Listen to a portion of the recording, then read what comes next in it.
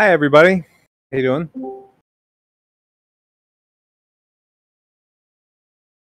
Okay. Hello, Professor. Nice to see everyone. Got a good turnout tonight. So let's see. I did post an interesting link on the Discord here about Coursera courses. So go ahead and send me a message if you're interested in that. I've gotten a lot of interest, a lot of students sending me messages, and I've just been passing them along to the dean. So hopefully you can get something out of these courses. And all you have to do is just find a course, on Coursera, and just send me a link to what you want. And then that's it. Then I can go ahead and pass it on for you. So let's go ahead and actually get started with that.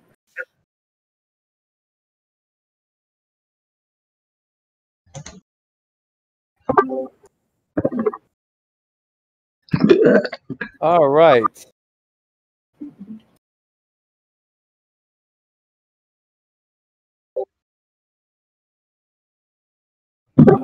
Okay, so let's see.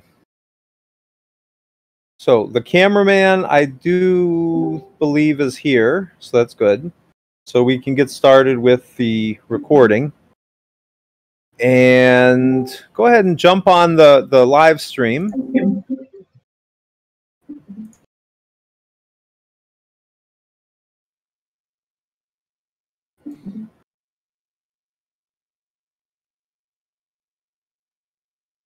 Okay. All right, I'm going to have to go ahead and mute the student here.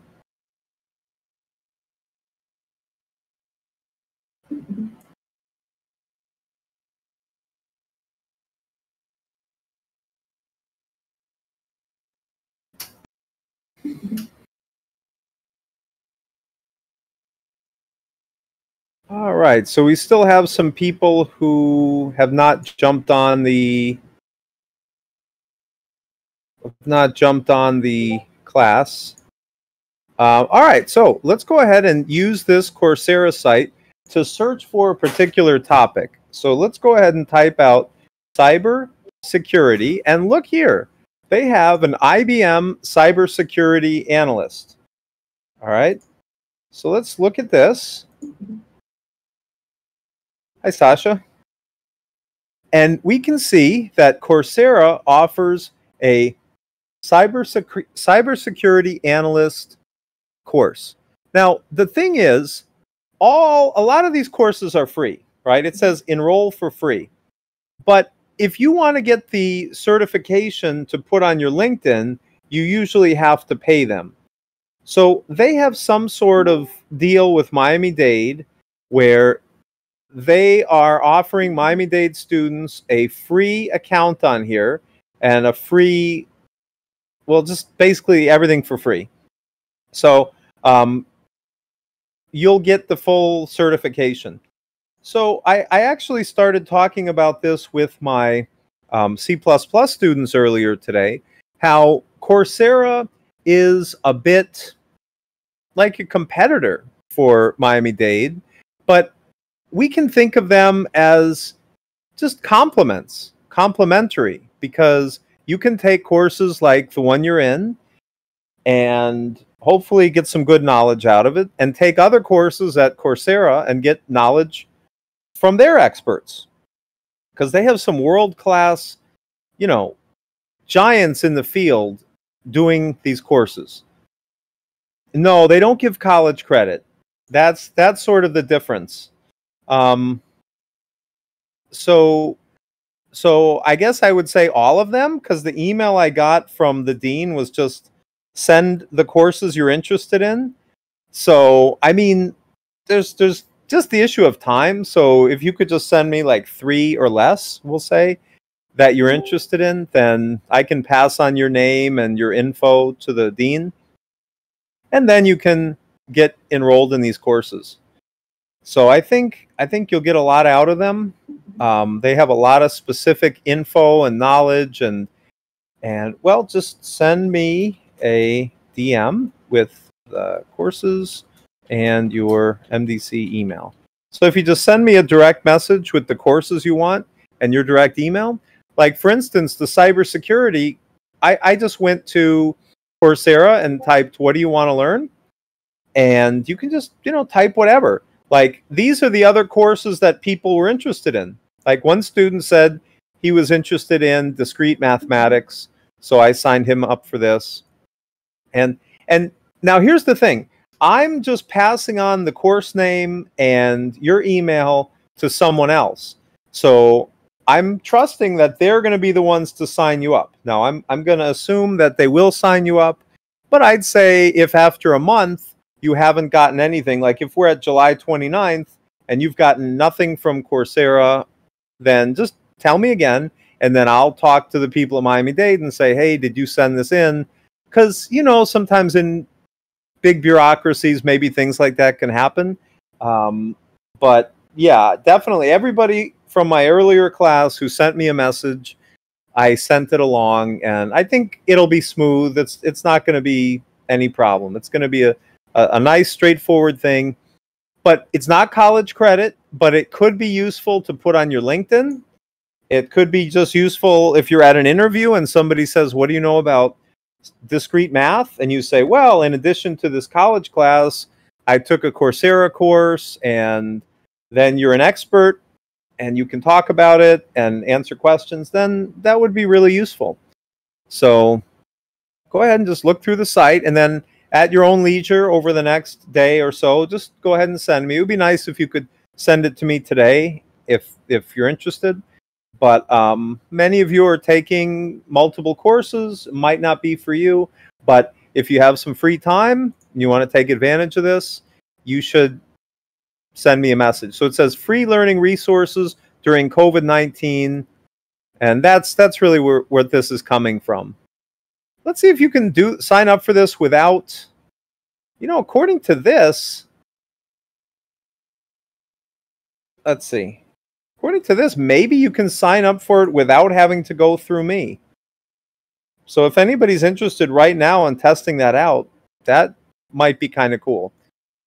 Because I thought a site like Coursera, it seemed kind of strange for people to have to email me and then to email the dean, but that's what I've been doing today. But now that I look at the site, I see they have a direct link. So if at some point you wanted to try just to type your info in there, maybe you already have direct access. I just learned about this today, so I'm not a super big expert on this. But I have done some MOOCs myself. I did CS50. That was a really good one. I did one about AI. I did one with Python at MIT. That was a really good one. I liked that one a lot. It was Python MIT MOOC. This is it. This is it. So, but no, they have it on a different site too. Here it is, edX, yeah. So edX is another good one, and it's totally free. You can just take the whole class for free. So if you like Python, you could do edX and study that, and it's really, really a good site.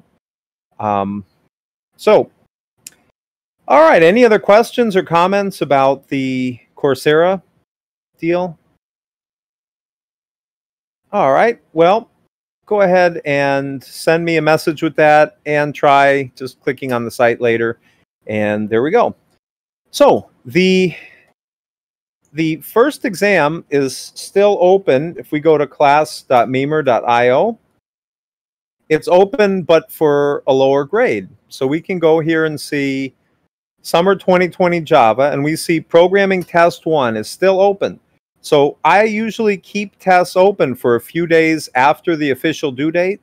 Most people on good scores mostly, and you don't have anything to worry about. But if you haven't done the exam, you really have got to do the exam. So I got a lot of messages from people on Discord saying things like, well, I couldn't access the Circle class, I couldn't access to this class, to that class. One of the biggest issues was just working within the Memer IDE, right? So if it's easier for you, you can go ahead and work in Replit and code it out and then download from Replit. So let me show you how you can do that. We just go here to replit.it, and then we make a new REPL. Professor? Yes. For some reason, REPL didn't allow me to change the name of the file, so I couldn't really work in REPL for the tests. Well, let me show you how you can do that. So all you have to do is just create your REPL, and then you see this button that says, well, let's wait till everything loads up. It says Add File. You just click on that button that says Add File, and then you just type out the name. So we could do it like this, circle.java. Now, there's an even easier way that we can get the files onto Replit. So you'll notice here inside of Programming Test 1, if we're here in the sandbox, wow, it's good. Only 7 people haven't started it, which is good. So here, if we're in Programming Test 1, you see we can download the starter code. So we download the starter code. And then once we download the starter code, we can just drag it and drop it into Replit. So how do we do that? Well, after we download it, we extract it.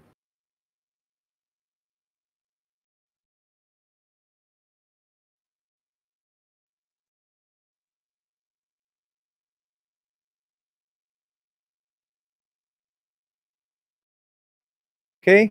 And then once we extract it, we just go back here to Replit. And then we can just click on the 3 files. And I just drag it across. And now we have array size.java, check array, and then circle.java.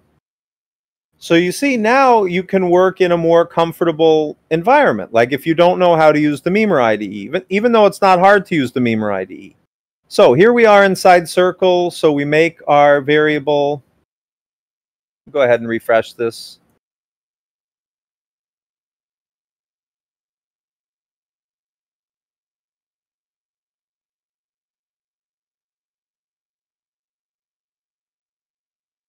So I think the trick is for working with these files to realize that it's just text. Like you can copy and paste it, you can drag and drop the files, and it's just text. So we can go ahead and make our radius, double radius, and then inside here, this constructor, we have to say radius equals 1, and then this constructor, we have to say this dot radius equals radius, and then after we've worked with this, we just go over here and we run it with Java C circle.java.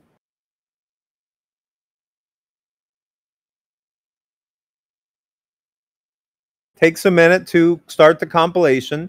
And this is the most common message I got right here. Many, many messages. Okay. Everybody would send, not everybody, but lots of people sent me messages, missing return statement, missing return statement. So there are different reasons why people had that issue.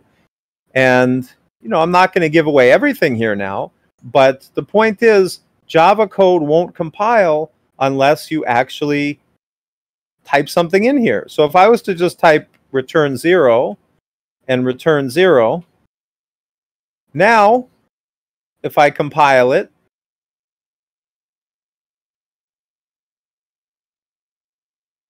and run it, this is the other thing that I got messages about. People would say, all right, I ran it and it doesn't do anything. But the issue is you have to look down here at the main method. So what is the program waiting for at this point?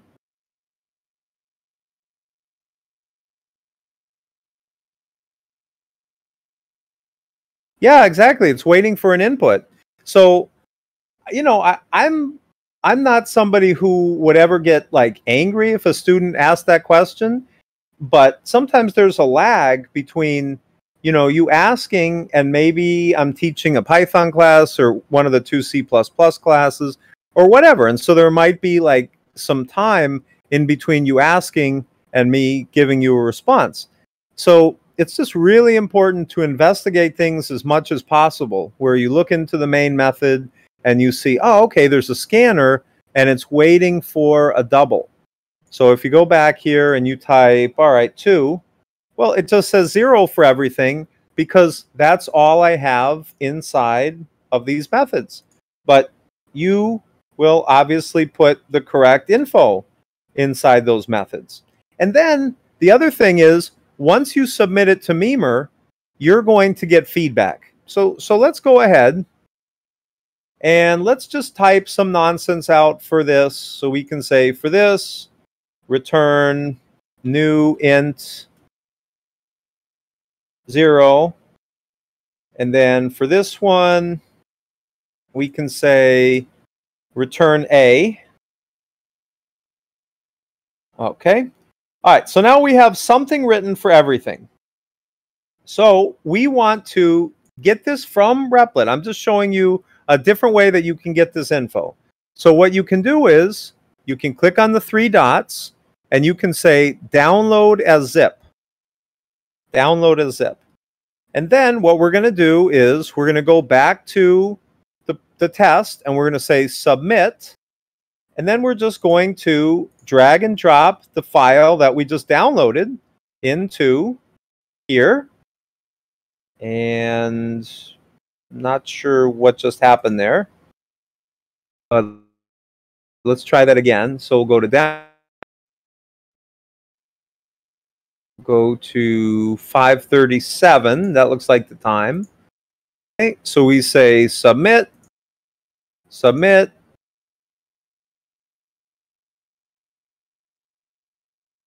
Okay, so I got 10 out of 100 points. 10 out of 100 points. What went wrong? Well, let's look at the different feedback. So we can click on array size 1, and you can see check array.java 19. Oh, wow. So this one, I totally didn't even do the right return type. So if I go back to check array, oh, that's pretty stupid. You know what I did? I looked at what was being sent into the method, looked at parameter, and I used that to have the return type. But Java can't convert an array of ints into a Boolean, right? So that's going to get you a compilation error. So that was just me looking at it quickly. I saw the int bracket array and I thought, okay, I'll return an int array. But that's ridiculous because the return type is right here. The return type needs to be a Boolean.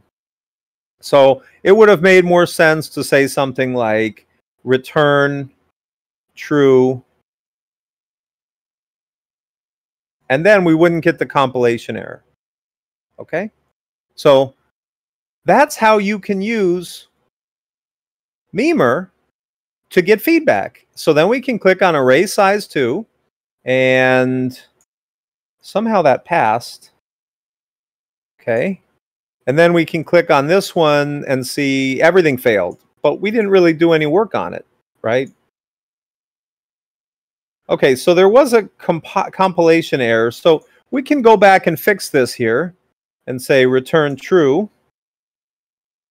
All right. And then I'm going to do the steps one more time just to show you. So in Replit, we can click on the 3 dots next to add folder. So we click on the 3 dots and we say download as zip. And then we go back to Memer and we say submit.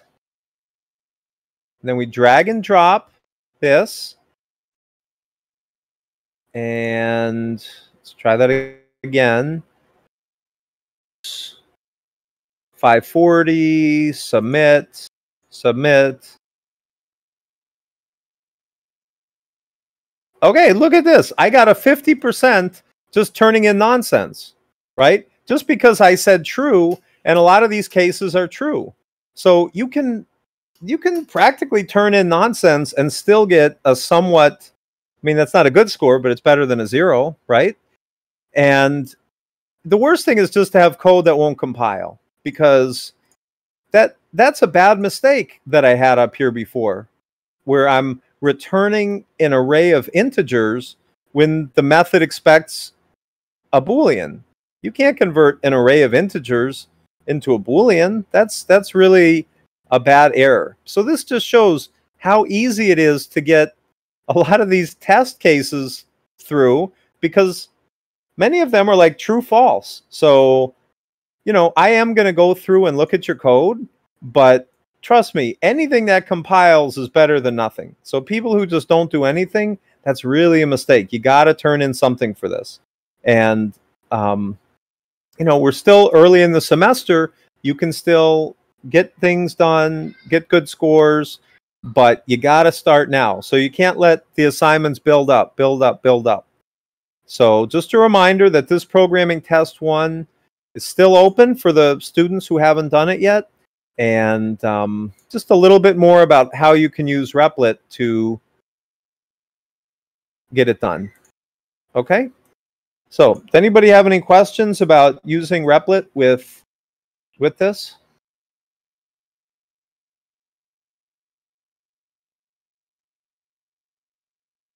Okay. Oh, we do have a question being typed.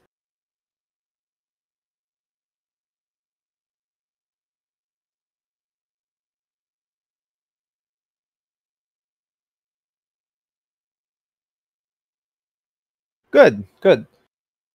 Perfect. So, some of you might prefer Replit over Memer just because you, you know, just use Replit more. And then, like we talked about before, you could also install IntelliJ. How many people did install IntelliJ? Let's just do a little poll. Anybody? I know there were a couple people during class. Okay. Oh, wow. A lot of people. Okay. So, did anybody have trouble? Was it trouble for anybody to install IntelliJ? Hopefully not, which is good. Good, good. So I would encourage everybody to install IntelliJ, because IntelliJ will really help you. Well, let's say it may help you for your final project. And remember, your final project is one that you pick. So, you know, we'll start talking about that more in the weeks to come. But that, to me, is one of my favorite parts of teaching Java. It's where students pick an idea and they run with it. And last semester, when this whole quarantine started, we had students doing Discord bots. We had students doing games. And a lot of this is based on YouTube tutorials where they follow along, and then at a certain point, they try to tweak it a little bit.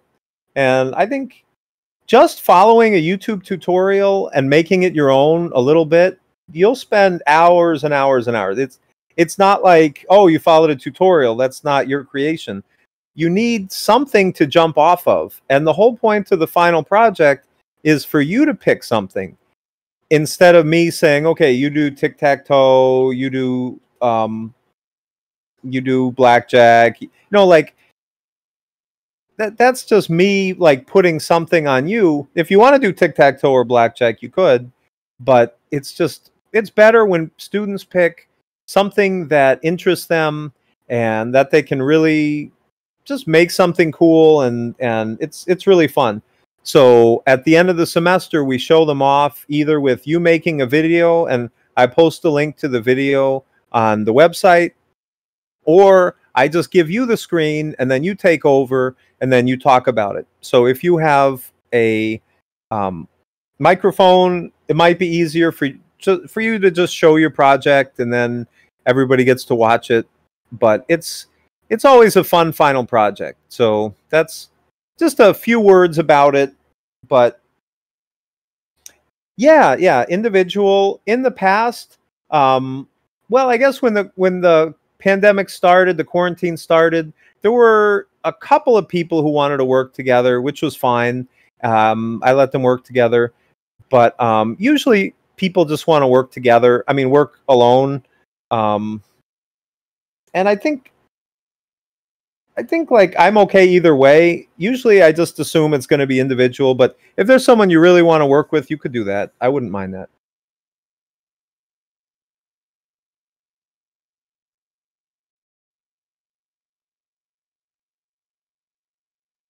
No, they don't. I mean, I would say that it depends on just what people like, what their skill level is at that time. Like some people do things like a bank account example. And the bank account example is very much like the slides we were looking at before, where you have a class account and then you have a prompt where you let the user enter in their balance. And then, like, it's not bad, but there's just not like terribly too much to it. But in the end, that's what the students said they were going to do. And that's what it all comes down to. It comes down to the student offered that idea. And then I said okay to that idea based on where the student was. Now, I do get to know students even through Discord, because I say, okay, let's do this, let's do that. And then some people give solutions really quickly.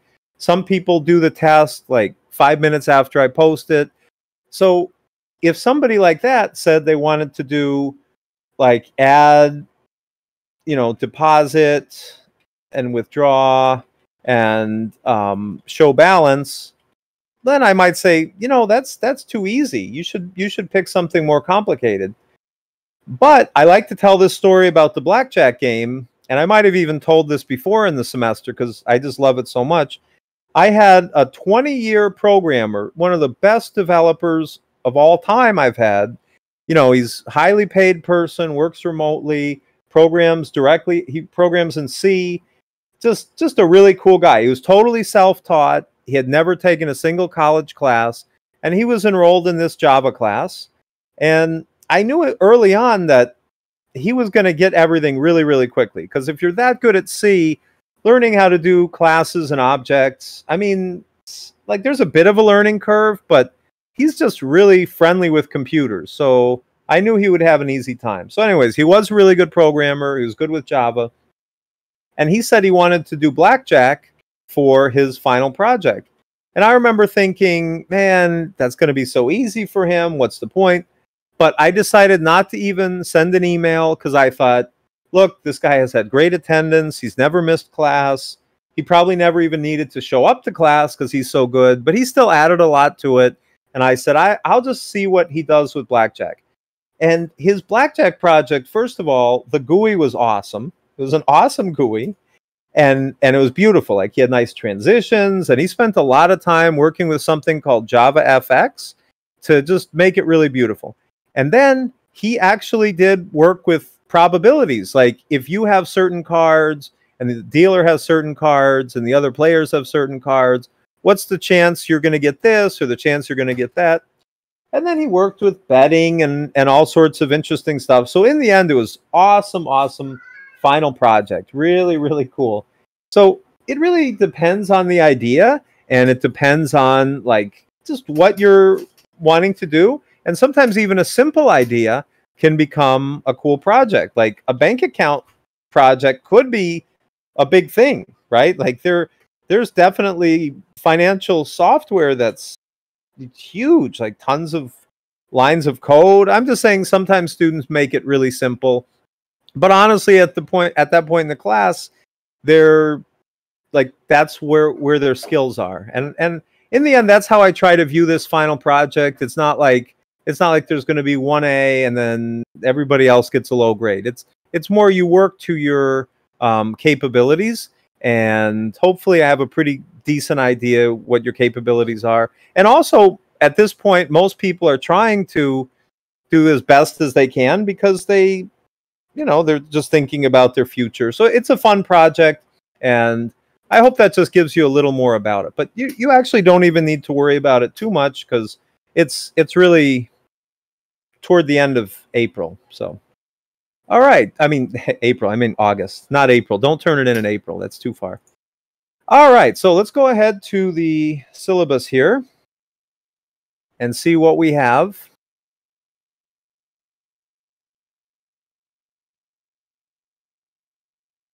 Okay, let's go look. And we can see that we're on 629.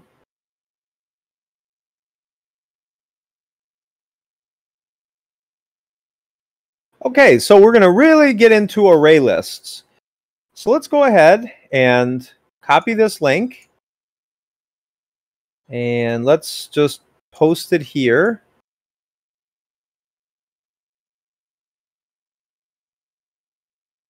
So I think we probably have mentioned array lists, but now we'll really get into more detail about array lists.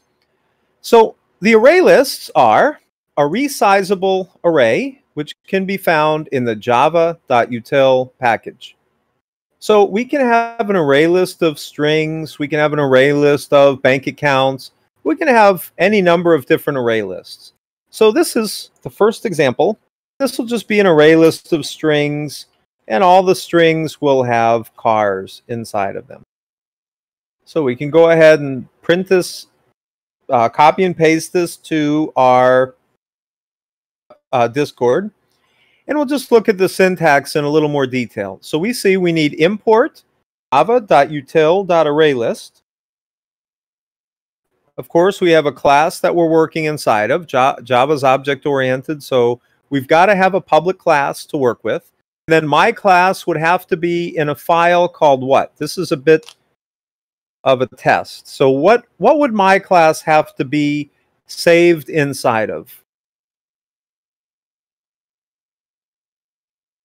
Whatever your class is named. Say that one more time. Whatever your class is named in. Close, almost. So it would be, yeah, it would typed out. I like that. So it would need to be my class, and then this is also important, .java. And that's needed so we can say Java C my class.java. And that's how we compile it. Then to run it, we say Java my class. All right. So this one is absolutely correct. And the part I put after about Java C was just to remind you about the compilation. Okay, so let's go to Replit. And let's make a new Java REPL. And let's see. I am now getting an Amber Alert. Okay. Yeah, me too. Everybody's getting the Amber Alerts. One thing about the Amber Alert, I don't want to get too far off topic, but I remember like a mile from my home, there was like a really horrific thing with a mother and her child. He was developmentally delayed. She pushed him in a canal. It was just like the worst thing. She had lied about it and said it was terrible, right? It was just a horrible situation. And I got no Amber Alert about it. And now I get Amber Alerts about things in Leon County, and I don't know. So I have some issues with this whole system if, I didn't get an Amber Alert and it happened a mile away from me. But maybe other people got that Amber Alert. I don't know.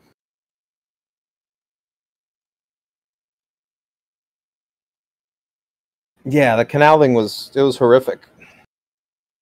It was all over the news, but I don't know. Oh, you got an Amber Alert for that. Interesting. I didn't get one for that situation. Oh well. Anyways. All right. So now we've got a new REPL, and what we're going to do is we're going to make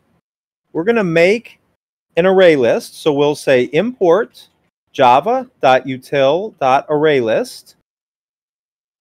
And then inside of here, we're going to type out ArrayList string, and let's call it hobbies equals new array list.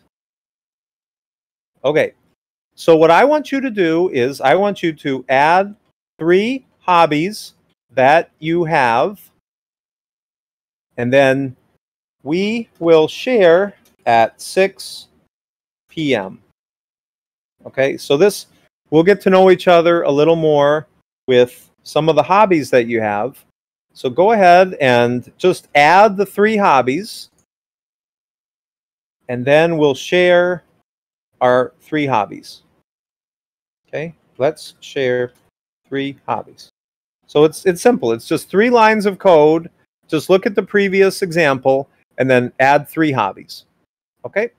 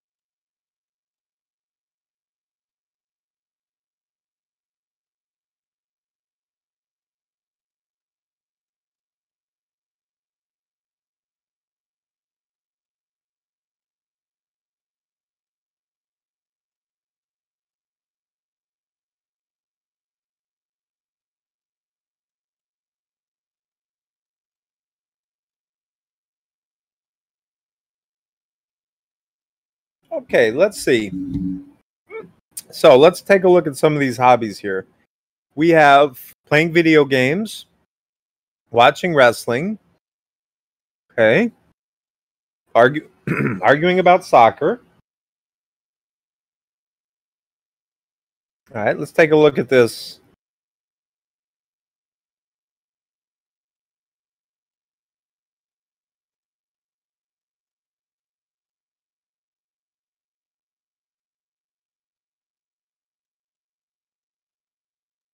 All right, so we have Dungeons and Dragons, Magic the Gathering. So if we run it, we can see that, yes, everything displays. Very good. And all right, we got some more hobbies here. Anime, sleeping, gaming. Sounds good. So somebody up here posted the prompt but didn't add the hobbies. So maybe that was a mistake.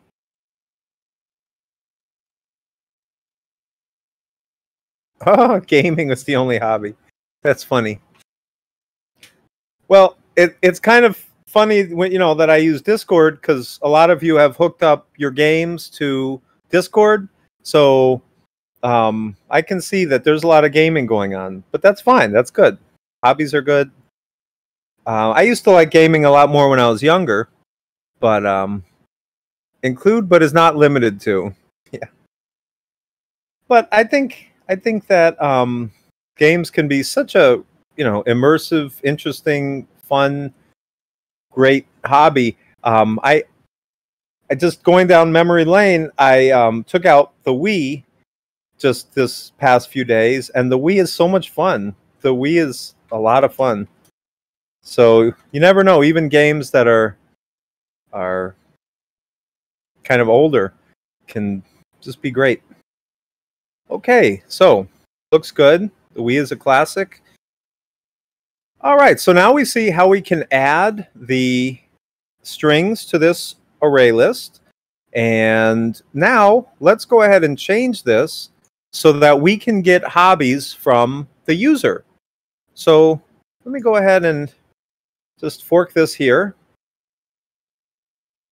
And I'll just assume these are now my hobbies.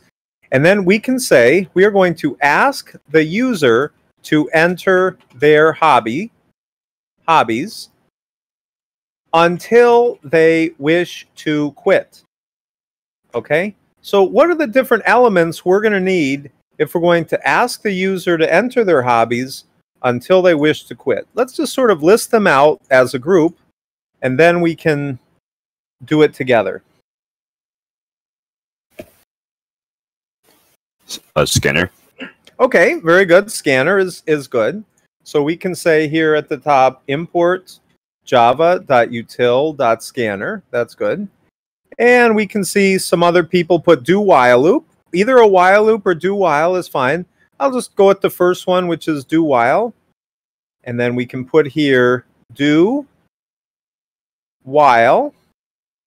Now, we can actually have a Boolean variable that we're reading in. Like, we can say press true to continue, right? Or type true to continue, or press 1 to continue, something like that. So why don't we just do it with an int variable, press 1 to continue. We'll have int, we'll just even call it to continue, equals 1. And we'll say while to continue equals 1.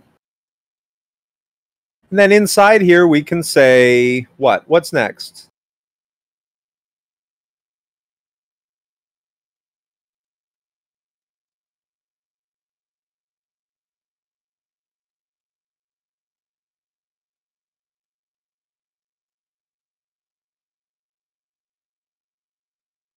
Very good, a prompt. So we can say system.out.println, enter your hobby. And then we can have here the hobby being read in with the scanner. So we can say hobbies.add. Or you know what? Let's make a separate array list just for their hobbies. So we'll have array list string. We'll call it other hobbies equals new array list, just for the practice of making a new array list. And then we can say other hobbies dot add, and we use the name of the scanner. Well, we haven't made our scanner. We've only imported it. So we have to say scanner equals new scanner, system.in.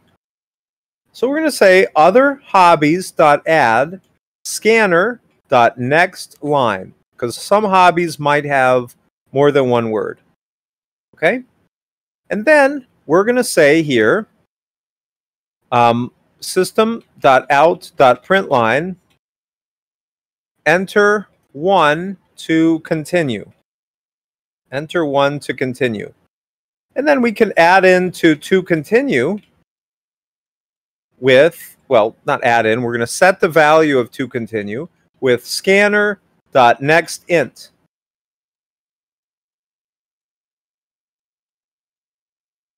And then at the end, we can loop through and we can show all of the hobbies. So we'll say string user hobbies, we'll just call it UH, within other hobbies.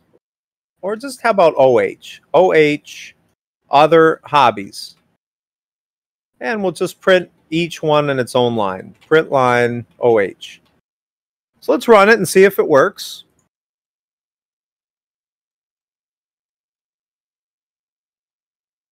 So it says enter your hobby. I like bird watching. And then it says enter 1 to continue. We say 1. And then, uh-oh, what happened? Enter your hobby got skipped. What do you think is the problem with this situation? Who wants to try to take a guess? Exactly, it's the new line. So now we have an enter after reading in the integer, and it's hanging out in the buffer. When we go through the loop again, we have to ignore it somehow. So with C++, we had cn.ignore. I believe there's an overloaded way of doing it within nextInt, but probably the simplest way is just to type out scanner.nextLine, just like that, and just read it and do nothing with it. So let's go ahead and try this out. We can say enter your hobby, bird watching. Enter 1 to continue. Enter your hobby, I like nature hikes. Enter 1 to continue. Okay, 0. Bird watching and nature hikes. So this is good. Now we have it so that the user can add in their hobbies until they wish to quit. So the cn.ignore is for C++. And then for Java, the way I dealt with it was just to have a scanner next line that just read in the enter and just got rid of it. Okay? So let's think of a new array list. How about we make an array list of numbers? So usually when we've been working with numbers, things like int, double, what are these called in Java? What's like the terminology? Is it variables? Well, they're variables, that's true. I guess what I was really going for, yeah, exactly, primitive types. So primitive types are different from objects because we can't run methods on primitive types, right? So Java actually does have a wrapper class for these primitive types, and that's how we're going to make array lists of the numbers. So how we do that is we go like this. Array list of integer, and we could just call this numbers equals new array list, like that. And then we can say numbers.add to numbers.add 17. Okay, so this is how we would make an array list of integers with Java. Okay, so now we have a question. What is the colon again in line 24? Let's go take a look. Okay, so this is called the enhanced for loop. This is the enhanced for loop. So the enhanced for loop works like this. and they have this in C++ too, actually. It's going to continue through all of the hobbies in other hobbies. And we're just representing other hobbies, like the first hobbies, with a string. So for each particular hobby, each particular other hobby, string OH, we're going to go through all of them. So we've got the colon in other hobbies. So it's I guess you might call it syntactic sugar. It's just a shortened for loop, right? Like before, yeah, no, for each is, for each is probably what it's usually called. I mean, I once saw it in a book as an enhanced for loop, and I kind of liked it, but I would agree with you. Usually you see it online as for each. Yeah, I would totally agree with that. So this is the way it would be the long way. You would say other hobbies dot size I++, and do whatever you want. Okay, so that's the long way. But the for each loop saves some typing. So let's go ahead and look up for each Java. Oops, JavaScript came up. And let's go ahead to Geeks for Geeks. That's usually a pretty good site. And let's just go ahead and put this here. You guys can look through this link at your own timing. Okay. So great. There we go. That's that. So now we have an array list of integers. So let's go ahead and actually make a new REPL, just so we don't get confused and everything's not in one REPL. So let's make a new REPL and call it adding numbers.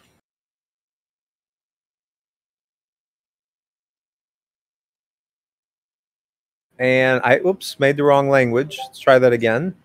Adding numbers.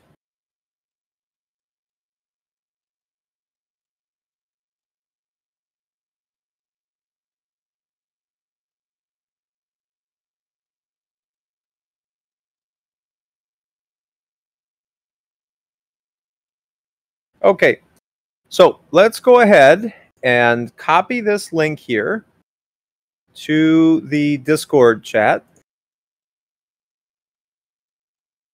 Yeah. I actually have 2 C++ classes going this semester, so spend quite a bit of time in that language.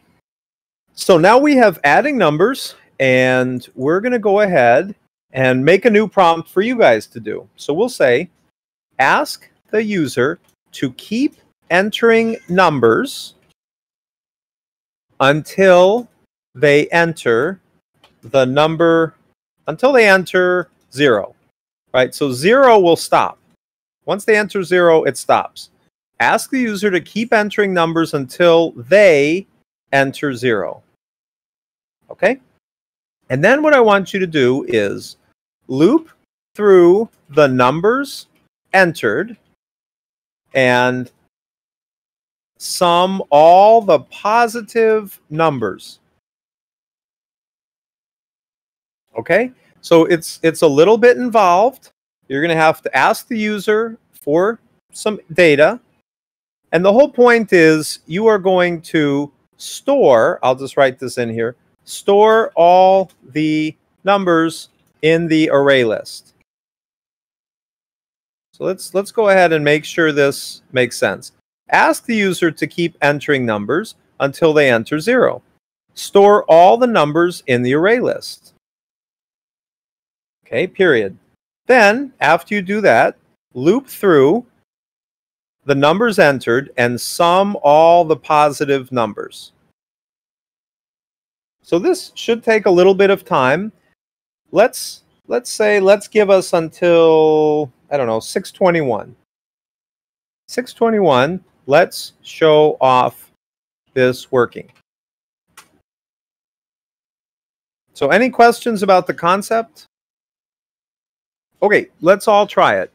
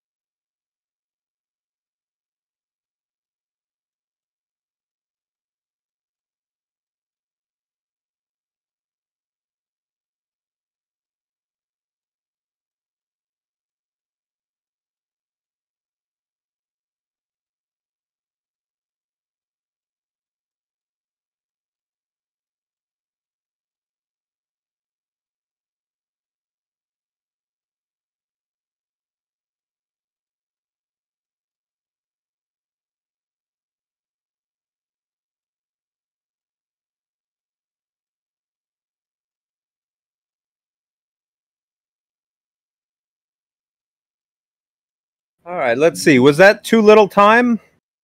How's it working with the allowing users to keep entering numbers?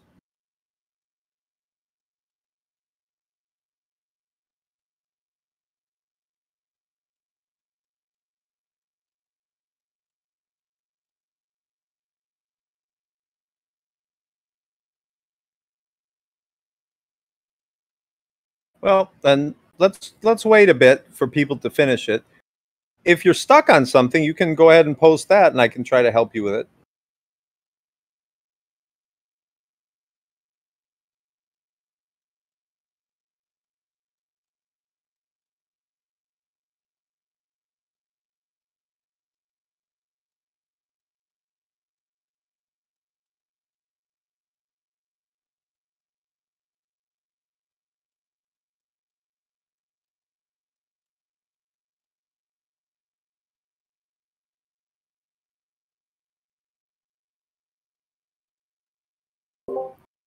All right, let's see. We have a possible solution here.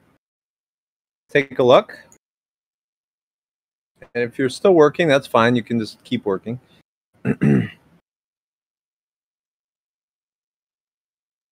All right, so it says array list integer numbers, good, equals new array list, nice. And we've got our scanner called scan, it sounds good.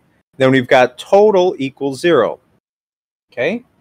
And we're going to say enter a number, numbers add, just scanning for the next int, that's good.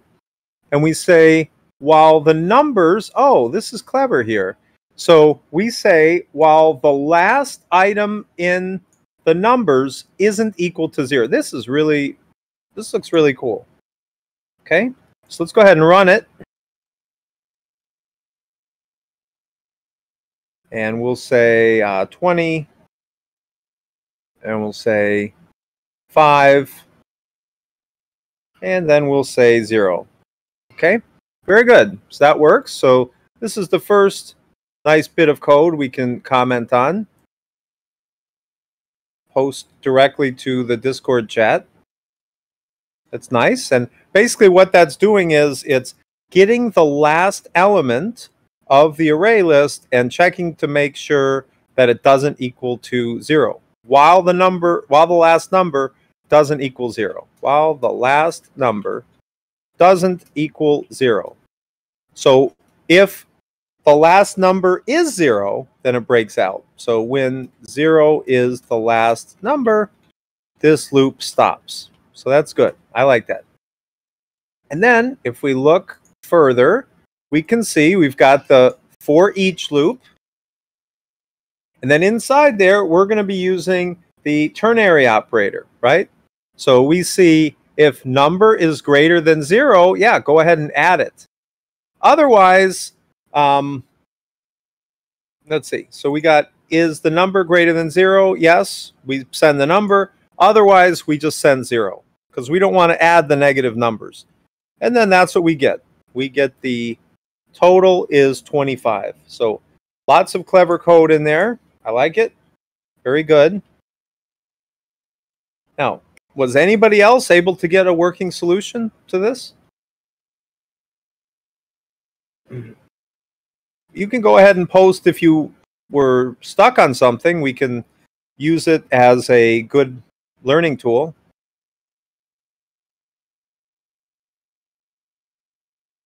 Oh, that just gets the element of the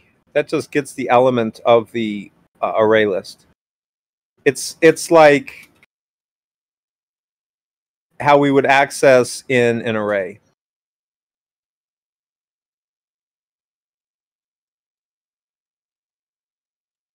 So this is sort of how I was envisioning people to do it. I was envisioning people to just use the enhanced for loop, like the for each, then just adding them all together with an if statement. But this works fine as well.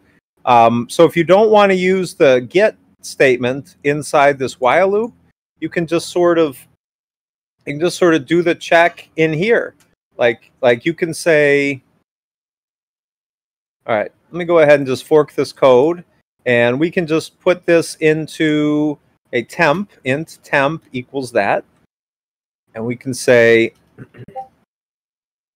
if temp equals 0, then we'll just break out of the loop. Otherwise, we can continue. Okay? And then we can say numbers.add temp. So now if we run it here, we don't have to use the .get. So we can say enter a number 3, -3, 0, total 3. So this is another way that we can do it without having to use the .get.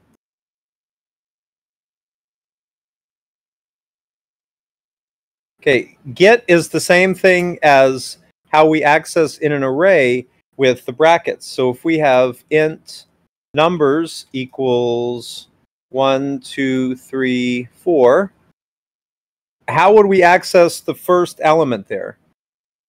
How do we access the first element?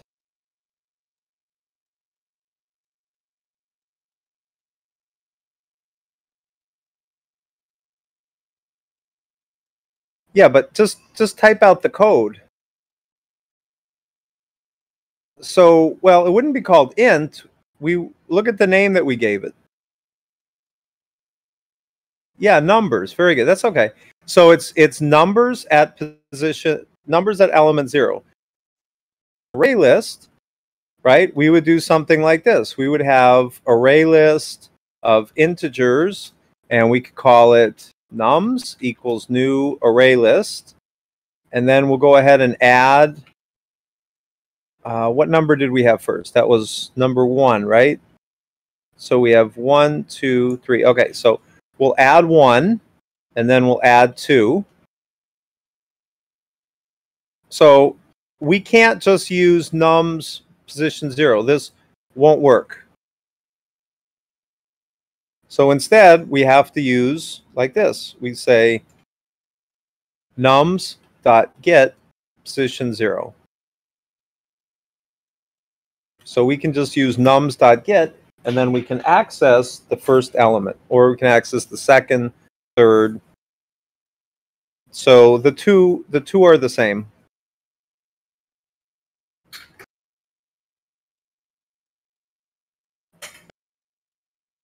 Yeah, .get is the syntax for array lists.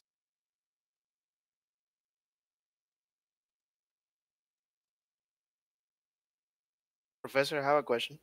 Sure. On line 19, you see the for loop. Are you initializing number line 19 on the for loop? Like Yes. Number? Yeah, right. You're creating it for the for Yeah, loop. you have to create number in there. To do the how you call it, the enhanced for loop. Right. Oh, okay. Or for each. Yeah, No problem.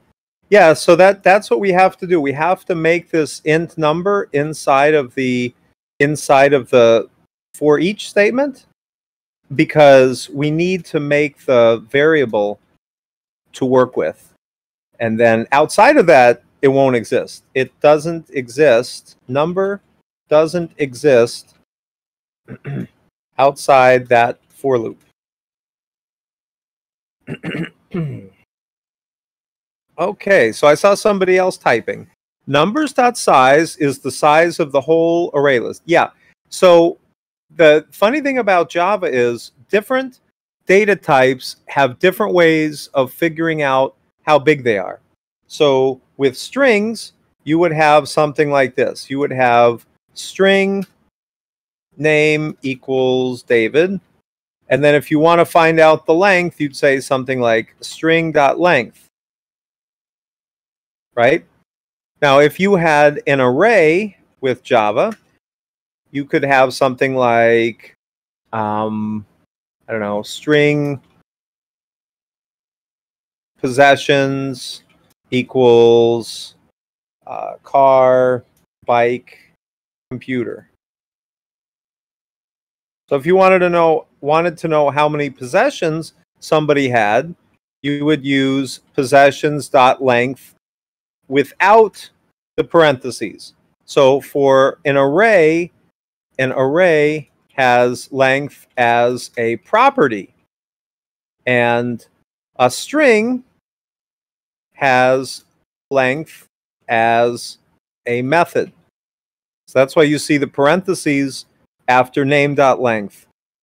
But for possessions, it's possessions.length.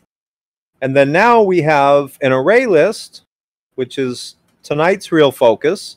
That's where we can have an array list of, I mean, it could be just about anything. We'll just make an array list of integers, numbers equals new array list.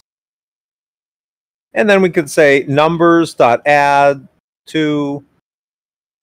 Then we want to figure out how big numbers is. We would use numbers.size. And that is also a method. So for an array list, size is a method.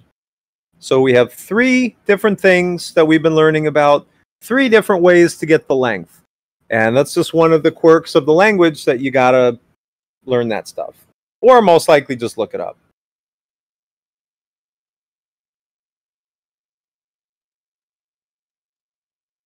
But after enough time, it'll just come to you. You'll remember it.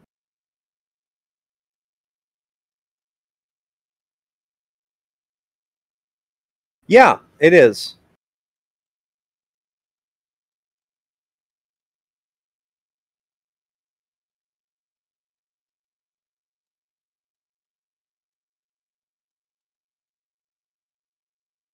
So, so we have a choice with an array list. We can decide whether we want to have a specific type of object, or we just want to accept any object. So what we put in between those angle brackets is what type of data we want to store. So if we wanted, we could have just an array list of everything, right? We can just have something called array list A equals new array list. And then this can add all sorts of stuff. We can say a.add 1, a.add hello, and whatever we want to add. That's legal. Yeah, you can have an array list of you can have an array of objects too. Sure, you could just call it object O equals new object, and we'll say 10 items in there, and we can say, or I'll put that in nice formatting.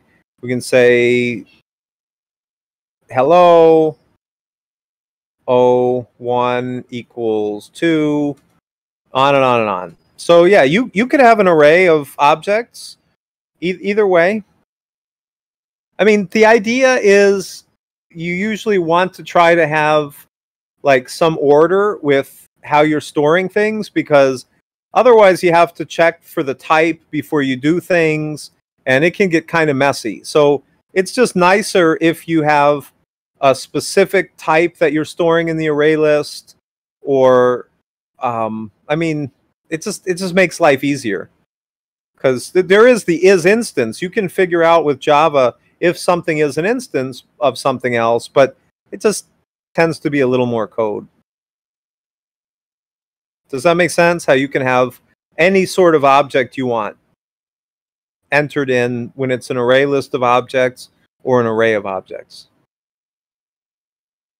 Okay, good question then. All right. Looks good. Okay, so we've done 2 different examples with the array list. We've done a few different examples with array lists. Why don't we do an array list with a data type that we make up? So instead of strings or objects, why don't we just make up a new class? So let's see, who can we ask? How about just anybody think of a noun we could make a class with? So just whoever types something out first. Any sort of noun. Okay, a toy. Perfect. We'll stop there. I like that. So we're going to go back to replet, and we'll say new REPL, and we'll call it the toy program. Or how about toy database? I like that, toy database.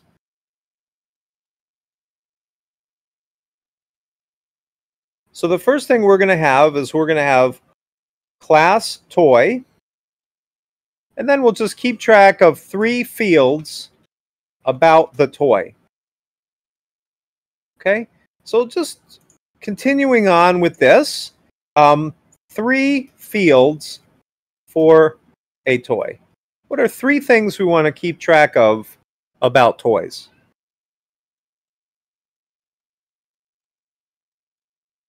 Okay, price is a good one. Let's put a thumbs up to that.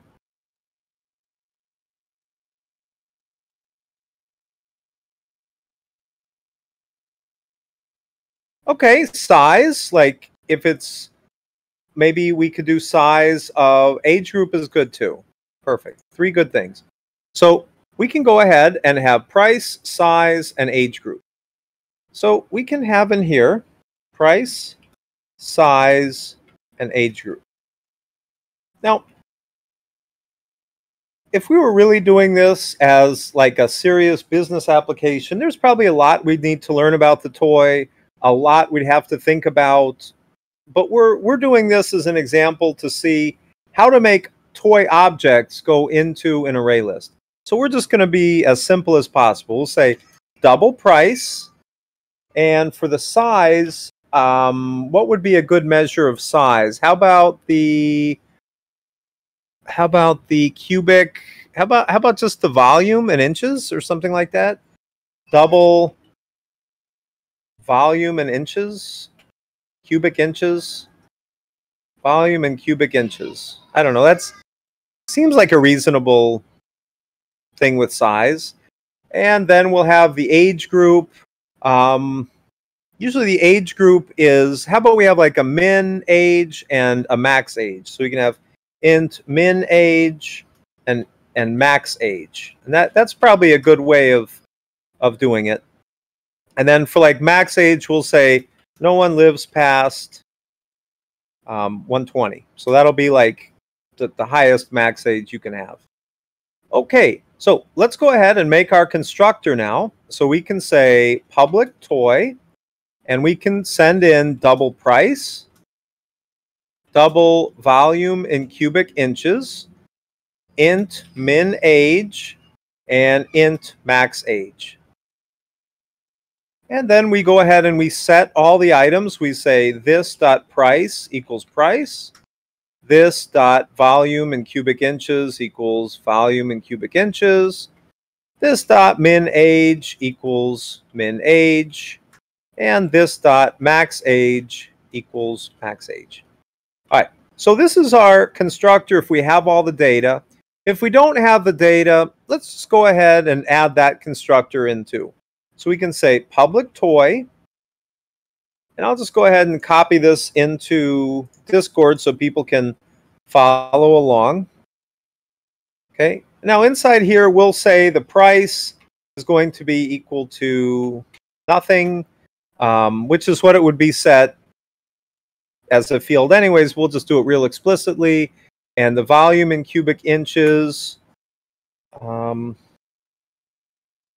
0, and the min age will be 0, and the max age will be 120. Okay, so this is just a default toy, and maybe if we wanted to change these numbers, we could. We could just say, all right, for your average toy, it's 575, or the cubic inches is 20 cubic inches, whatever. All this can be changed. These are all, these values depend on the problem.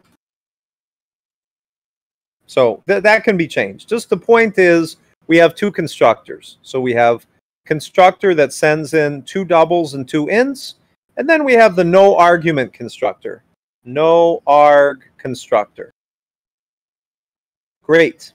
So now that we have our 2 constructors, let's go ahead and let's try making some toys and then adding them to an array list. So we can say array list of toys, right? So we just type ArrayList toy.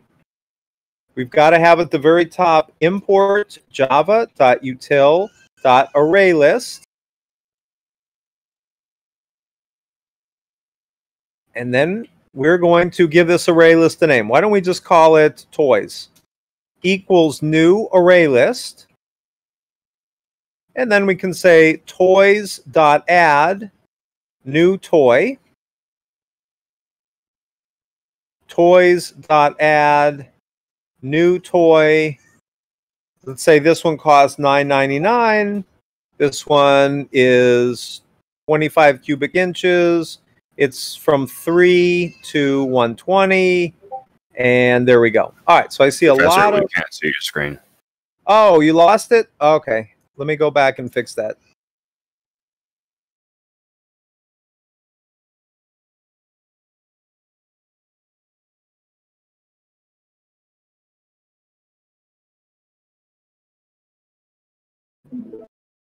Okay, let's try that.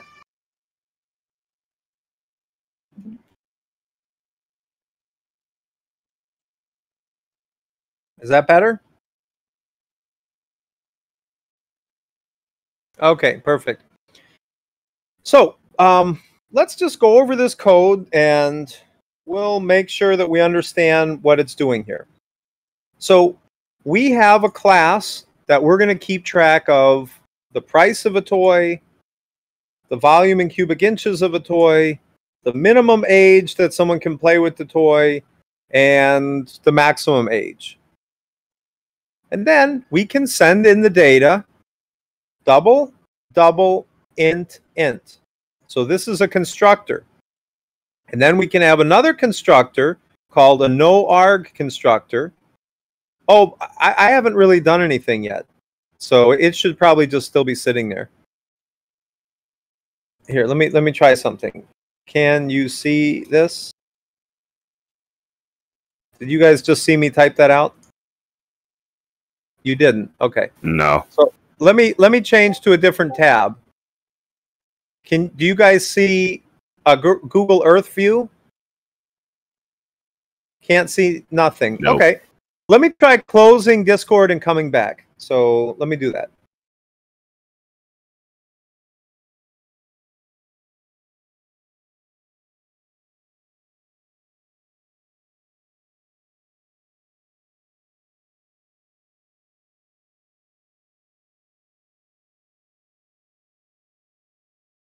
All right. All right. Do you guys see that? Yeah. Okay. Perfect. Perfect. Good. Good. Yeah.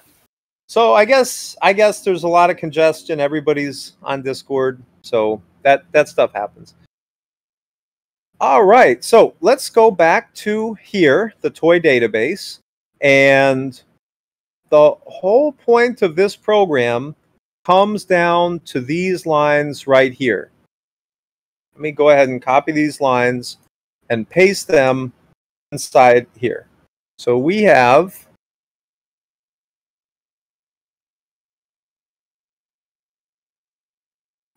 have an array list that can only take toys. So if I try to just add a word to this array list, let's see what happens.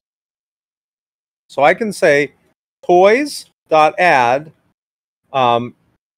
Barbie. And then we run it.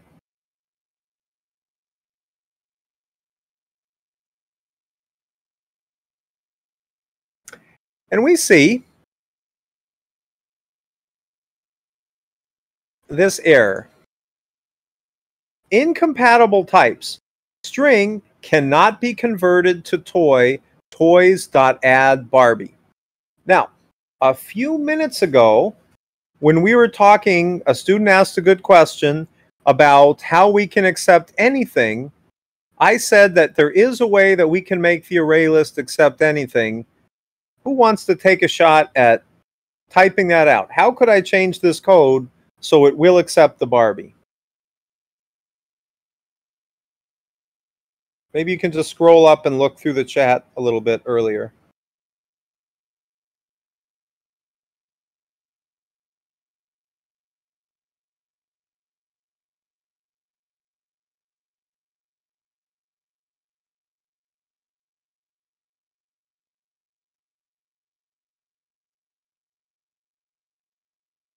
Okay, we could put object.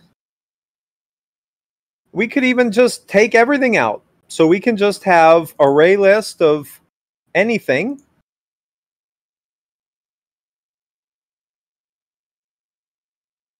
And now it works. Okay? So this right here will accept anything. This will accept anything.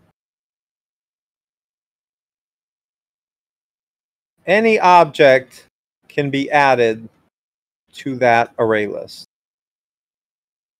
But it's better to be specific like we have up here. This is preferable because then we can limit what is being entered into the array list, right? We'll say, okay, it's only toys. That's all we're going to be entering into the array list. Okay, very good. Why don't we go ahead and why don't we look for an interesting problem to solve on Code Wars that involves an array list. So let's all go to Code Wars and let's search on the kata.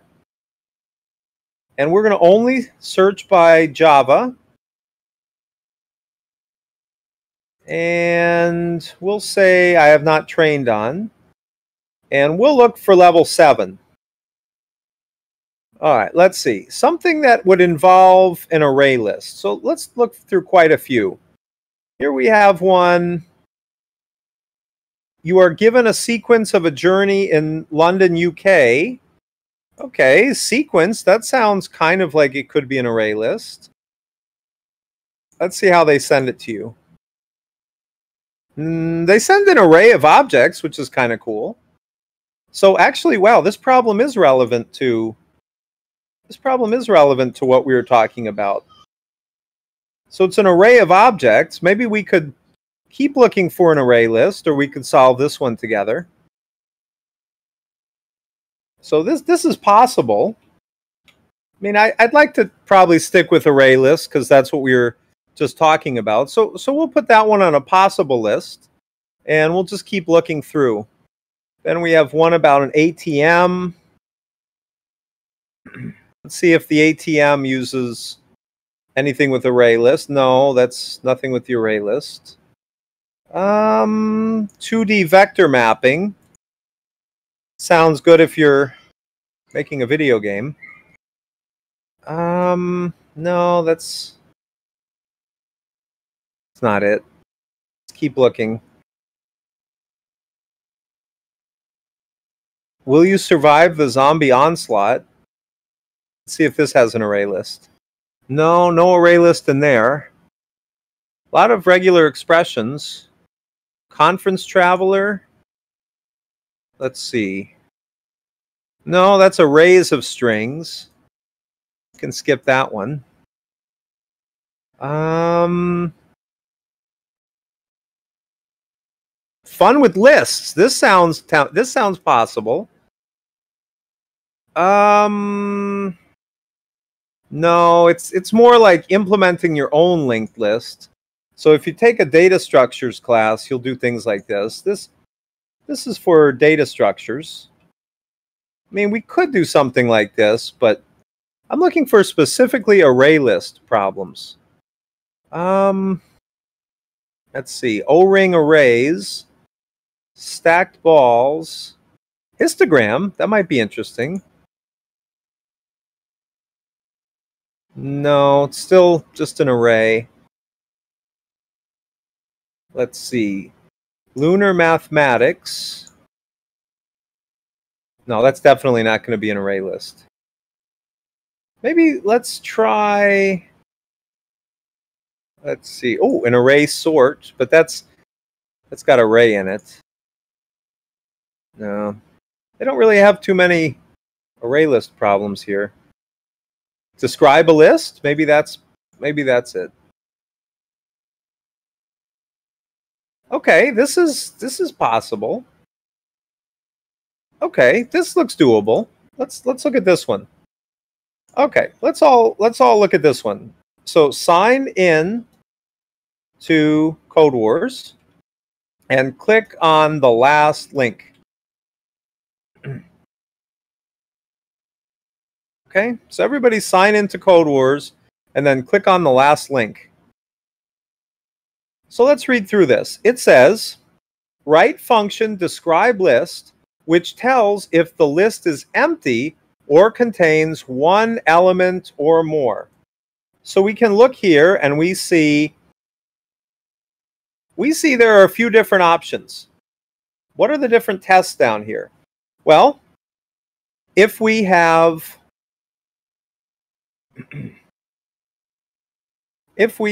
nothing in it, it's empty. Okay, so that for nothing, empty for nothing, and we're returning a string. And then we have, if one item is in the list, then we would return for one item, singleton for one item. And then we have the other option is longer for more than 0 or 1 items.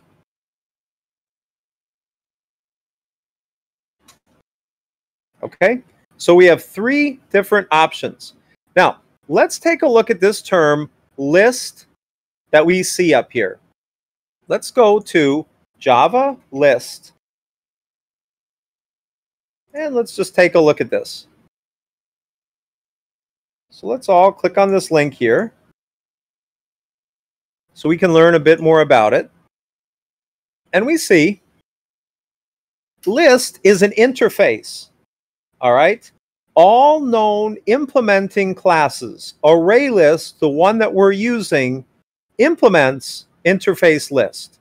So an interface is just a set of methods that you have to define if you're making your class implement the interface. So what exactly is this list? Well, a list is an unordered collection, also known as a sequence. The user of this interface has precise control over where in the list each element is inserted. The user can access elements by their integer index, position in the list, and search for elements in the list. Unlike sets, lists typically allow duplicate elements. More formally, lists typically allow pairs of elements, E1 and E2, such that E1 equals E2. And they typically allow multiple null elements, if they allow null elements at all. All right, so we're going to go ahead and look at some of these methods for lists. We can see the first one that comes up is add.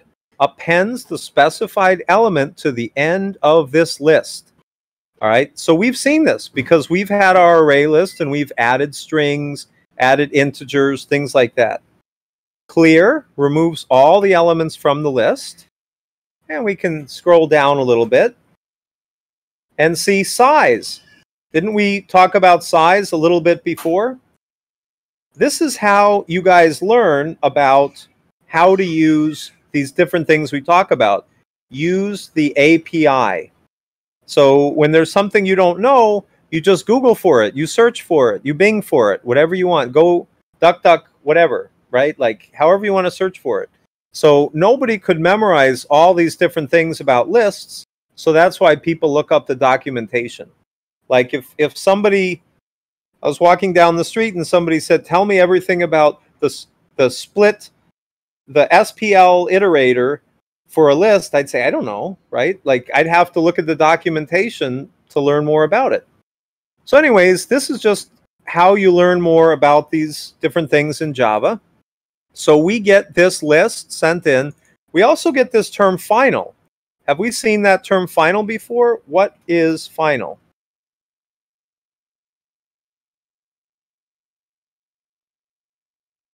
Yeah, exactly. Final means it can't be changed. It's like a constant. In C++, you probably saw const. So now we see final. All right, so that's good. We're not changing what's sent in. And let's see if we can do this. So what do you think is the first thing we should type out to do this kata? Somebody give me some direction. What should we type out?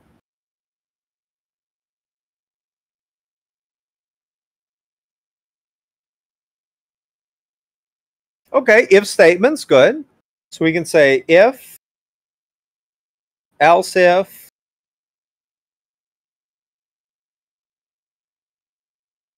And we've got else. All right, that sounds good. And then we have some more comments here. So yeah, we can use size with the if statements. That's another alternative. So we can say if list dot size equals 0. So if it's got nothing, then we return empty, because you see we're returning a string. And then what if it equals 1? We return singleton. So we say else if list.size equals 1, return singleton. And the only other option would be it's longer. Return longer. So let's go ahead and test this out. And oh yeah, we have to have what happened. Actually, we'll just erase this. We don't need that.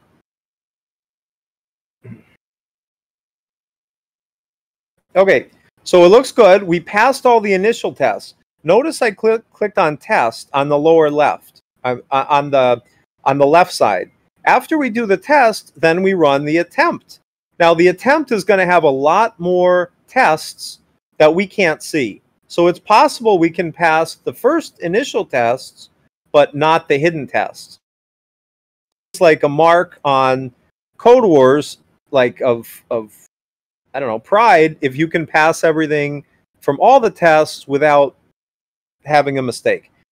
Now, one thing that we're not checking for is null, so I think they might throw a null statement at us.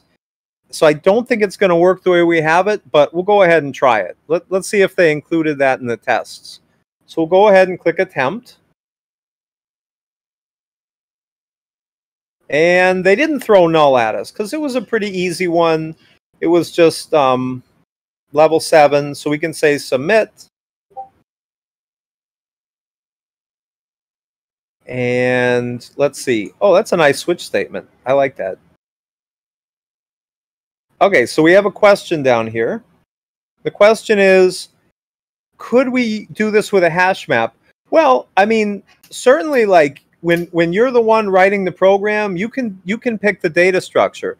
So you can have a hash map or an array list, or whatever sort of a data structure you want. But like for these programs, you would just have to go with what they give you. So do you guys like switch statements? That's pretty cool. Pretty nice switch statement. But yeah, usually the earlier problems, they're not going to throw as much at you with like things being null or things like that. So this is a pretty early problem. Let's see how other people did it. Oh, this is nice with the ternary.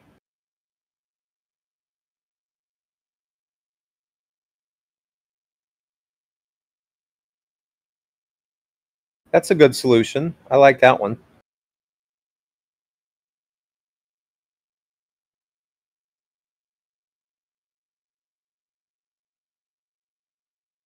Still don't like how it looks.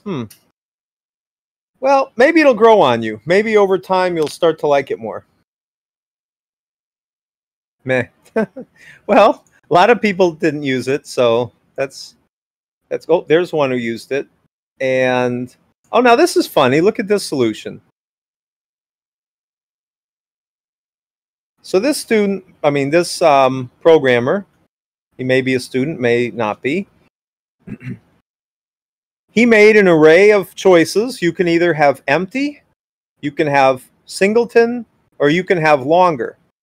And then he took the minimum of 2 and the list size. So let's see here.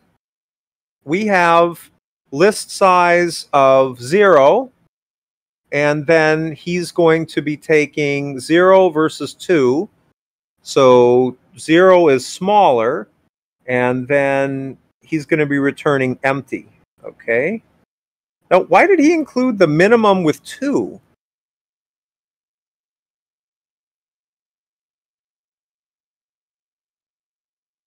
Let me think why. Minimum. Oh, of course, because it goes 0, 1, 2. Yeah. Makes total sense if you think about it. Okay, perfect. Great, great, great. All right. So, yeah, that took me a minute, but it makes sense. All right. Very good. I guess that's why it was upvoted as clever, because I had to think about it for a minute. But this is my favorite part of Code Wars, when you learn from other people and you see how they did their solutions. And I just really, really like it. So it's a pretty cool site. Then you can vote on it, whether you liked it or didn't like it. Okay? All right. So what sort of questions or comments do you guys have about array lists at this point, after we've done quite a few examples with array lists? What stands out, or what do you want to talk about?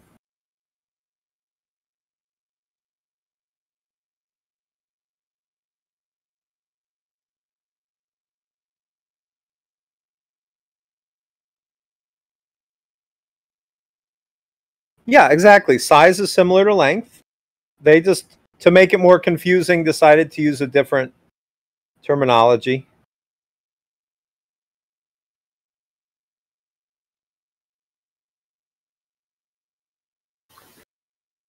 Professor, Yes, go ahead. how do you add elements in an array? How do you add a what? Elements in an array. So the array is limited by the size that you set it to at the beginning.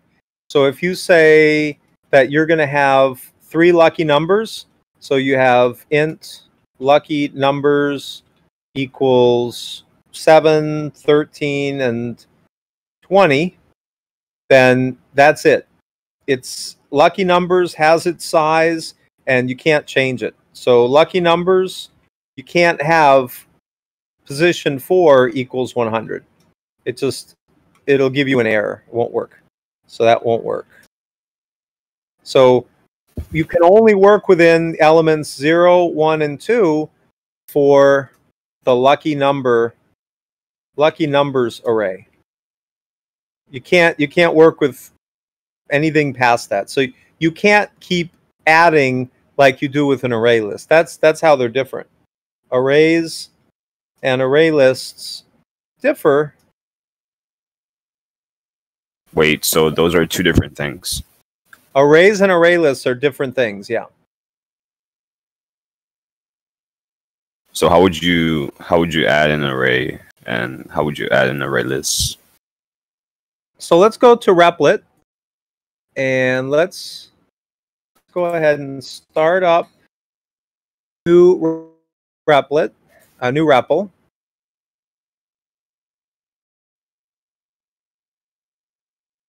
And we'll have new Java, and we'll call it arrays and array lists.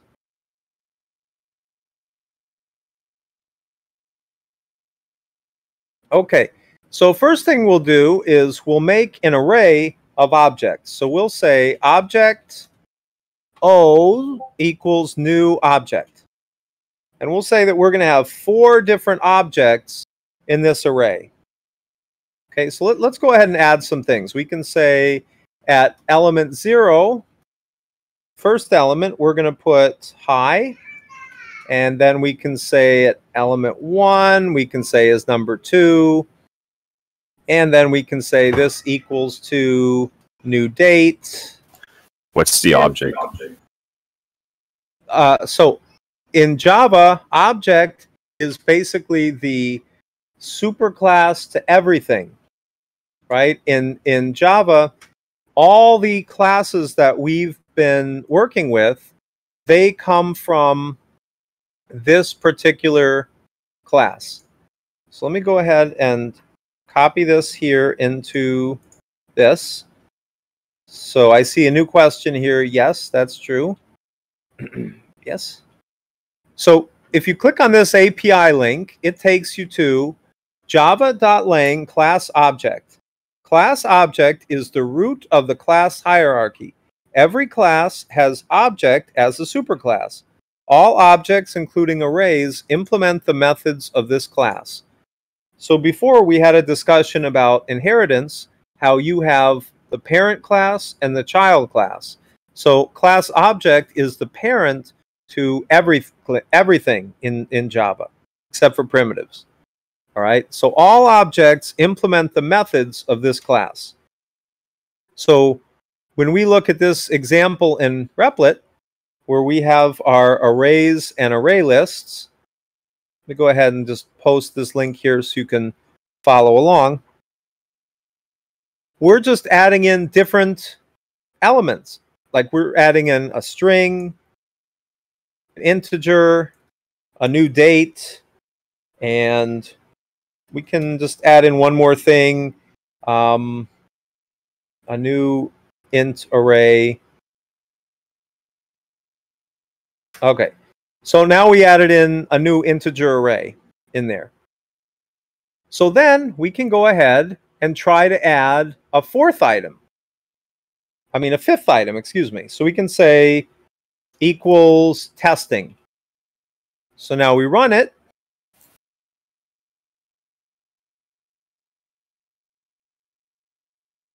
Okay, we see date is not acceptable. I thought that that was acceptable. All right, well then we'll just call it a new object. Okay, let's try to run that again. I think date was deprecated actually. How come there's parentheses next to object? Okay, so there's parentheses because we're making a new object, and that's how you call the constructor with object. So object is a constructor? I'm confused.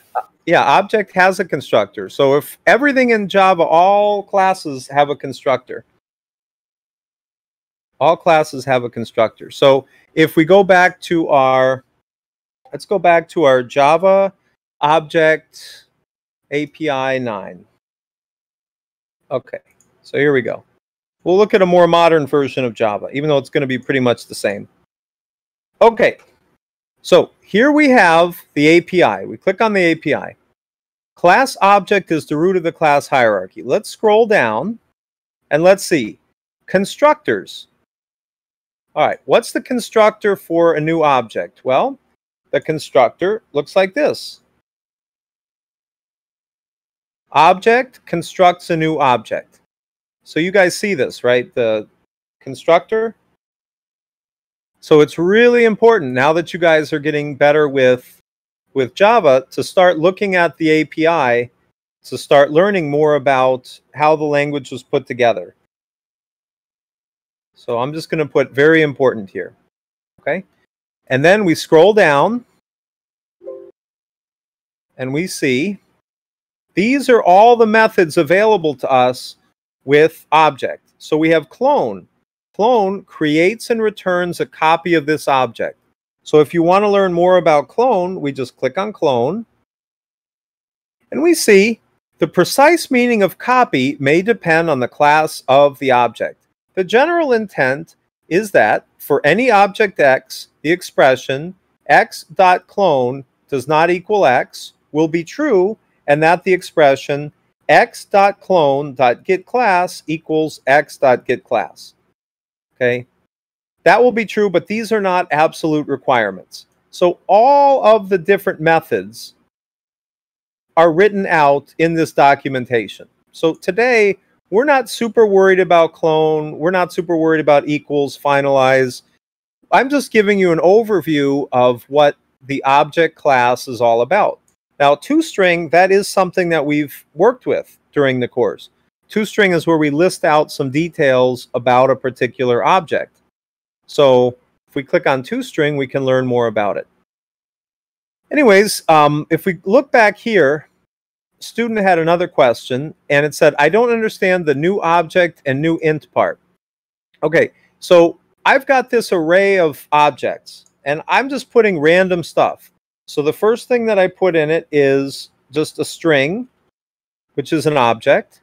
The next thing I put in it is an integer, but it's going to use the wrapper class to put it in as an integer object. And then I just write out equals new object. This is what we were just talking about. So I'll post a link to the Java API. Okay, this is what an object is. And then here, a student asked before, is an array an object? So yes, an array is an object. So because an array is an object, we can go ahead and add it to our array of 4 different objects. Now, when I ran it before, I got this error. And that's because I had one element too many. So if I say 0, 4 equals test, and I run it,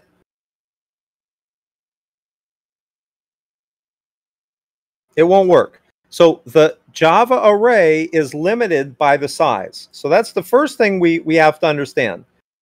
Arrays in Java are limited by their size. So that's just a key thing we have to recognize. Okay. Does everybody understand that concept? Java arrays are limited by size. No, objects, you can make classes that have lots and lots of components. So no, you can have objects that take up a lot of memory. So I would say no to that.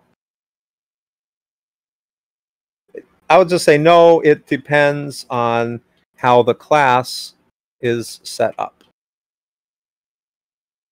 Okay, so now let's go ahead and make an array list of objects. So we're going to need to import java.util.ArrayList.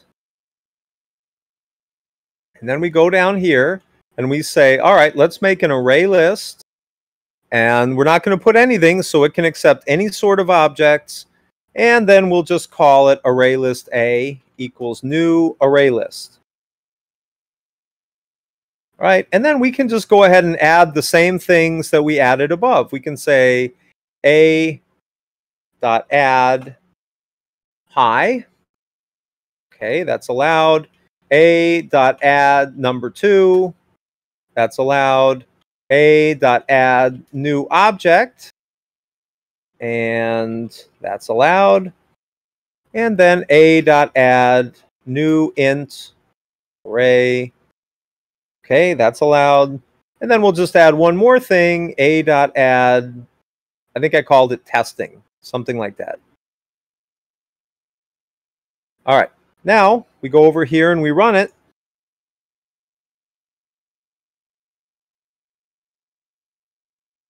And we see there's no error. So this is the important concept. Array lists are not limited by their size. So you can keep adding with .add, and there is no problem. So somebody also asked, can we use remove? Yeah, we can totally use remove.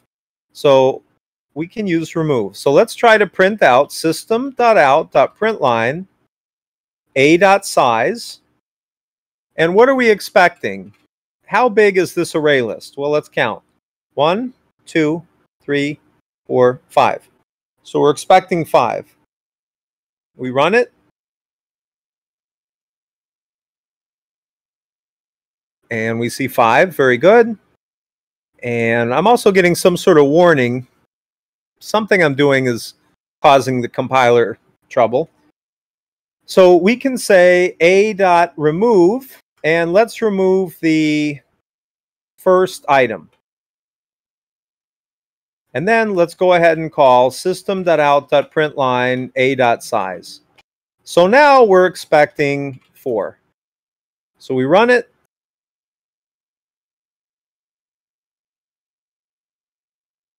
And we see, yes, it's definitely gone. So this is how we can remove from the array list.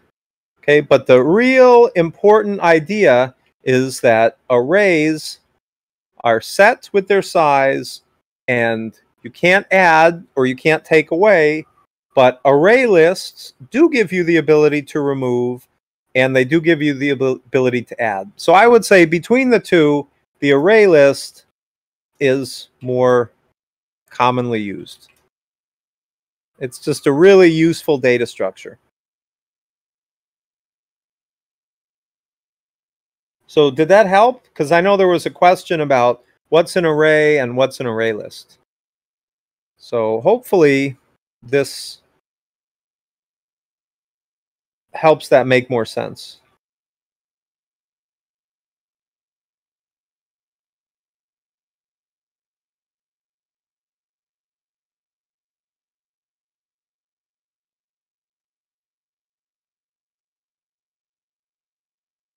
Yeah, sure. An array list can have array lists. An array list can have array lists. So that's totally fine, right? Like inside your first element, you can have another array list. So yeah. So I would say yes to that. I mean, I don't think it's not going to have the enforced length, which I don't know. Sometimes it makes sense to have a matrix. Sometimes problems do lend themselves to a two-dimensional array, I would say. But there are probably a lot of times when having a list of lists makes sense. So it just depends on the problem. But yeah. Okay, great. So looks good. Lots of good questions, good comments. And let's see, we're doing pretty good on time. So why don't we go ahead and why don't we end with a fun project? So let's go to Project Euler, or it's actually pronounced Euler. Project Euler, that's how you pronounce his name. Have we done any problems on this site yet? I don't think so. Somebody says no. Okay, good. So let's go ahead and let's take a look at the first problem. Yeah, and some of you maybe who have done programming in other languages maybe have used this site before, and it's a really cool site. So if we click on the archives, we can see the first problem is a pretty doable problem. All right. Now, when I look at the number of people who have solved it, I can see almost 1 million people have come along, stumbled upon this site, and solved it. And a lot of those are from my class, because every programming class, I always introduce this site. I ask students to make accounts, sign in, put their solution, and I think this is a really, really cool site. Now, the first problems are totally doable. Like I use them in class. We've got Fibonacci numbers, prime factors, palindromes. These are all doable. They're fun. They're challenging, some of them, but they're doable. Now, if you go to the end, 88 people have solved the jumping flea. This is like crazy difficult, right? Like the advanced math, just 88 people have solved it, right? So those are like 88 of the top programmers, mathematicians. Like really, they're into this world, and very few people can solve those problems. But the problems that we're focusing on have been solved by almost 1 million people. So totally doable. So think positive that you'll be able to get this first problem. So let's go ahead and read it over. Let's go back to problem 1. So it says, if we list all the natural numbers below 10 that are multiples of 3 or 5, we get 3, 5, 6, and 9. The sum of these multiples is 23. Find the sum of all the multiples of 3 or 5 below 1,000. So the trick is, can you write a loop that goes from 1 through 9, below 10? If you can do that and sum up all the multiples of 3 or 5 and get 23, then all you have to do is add 2 zeros and you get the right answer for the entire thing. Okay? So it's not a super difficult problem, and you don't need to use an array list. So it's not like this is a continuation of the array list discussion or of the array discussion. This is just a problem that can be solved with a for loop, if statements, modulus operator, and print, right? So you don't need that much. A for loop, if statements, modulus, and print. So I would like for everybody to at least try this problem. And then just to see like who might be good at a programming competition, just go ahead and message me when you're finished. So message me with your solution. And if we're sitting here at, let's see, class gets out at what time? 7:30 or 7:40? Well, whenever class gets out, I'll still be here. 7:30. Okay, so you guys, at 7:30, if you can't figure it out, I'll just do a solution with you guys. 7:30, we will get the solution. But some of you can get it pretty quickly, and let's see how fast you can do it. So send me the solution. But everybody try it. Everyone try it.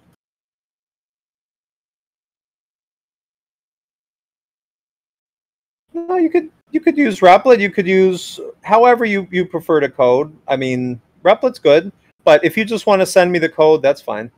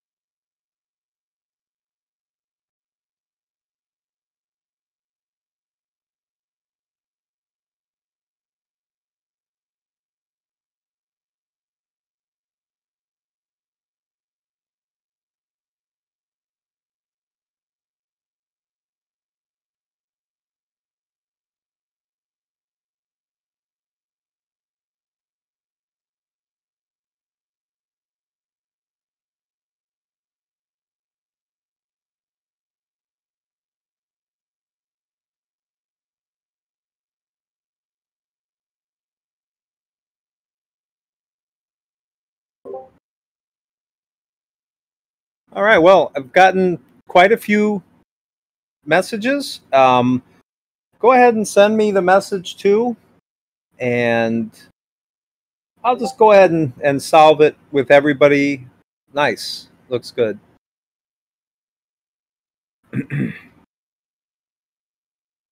So let's go ahead and do it together with everybody. If you've already sent me the message, you're free to log off, but maybe it's only going to be a minute. We'll only go like a minute over. So what we have to do is we have to do a new REPL. So we go here, new REPL. We'll call it Project Euler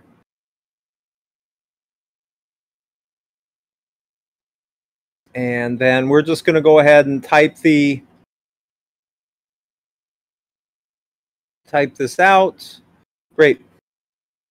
So now we have to have a variable to keep track of the sum. And we have to first go from 0 less than 10. And at each point, we're going to see if I modulus 3 equals 0 or I modulus 5 equals 0, then we'll just add that number to the sum. Sum plus equals I. And then at the very end, we can just print out the value of sum. Now, if we run this, we get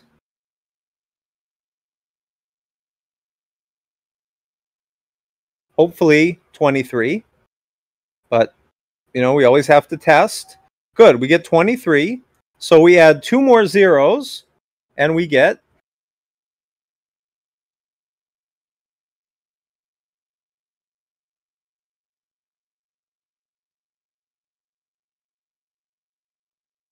takes a minute, 233,168. So this is one solution that we could do. And I got quite a few DMs, so I was pretty happy with that. If you guys are still working on it, I know it was a brief bit of time, but I do like to keep record of everybody who stuck with the class from the beginning until now. So let's see, for attendance, let's post I don't know, something random, the name of your elementary school. And I'll go first. I went to a place called Vineland Elementary. So go ahead and do that, and I'll just do attendance, and then we'll call it a night.